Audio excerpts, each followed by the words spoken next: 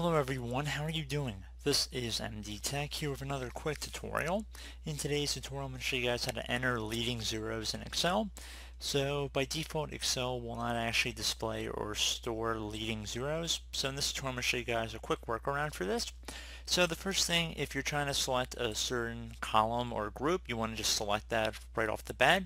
So I'm going to select column A here because that's the column with all the numbers I want to add leading zeros in for.